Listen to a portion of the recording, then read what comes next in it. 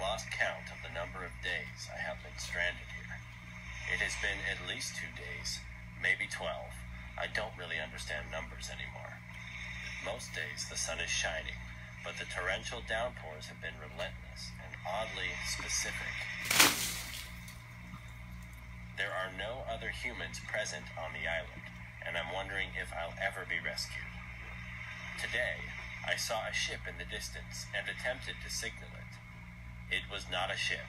It was a giant seagull with human teeth, and it was smiling. It either wants to eat me or be my best friend. I hope for the latter.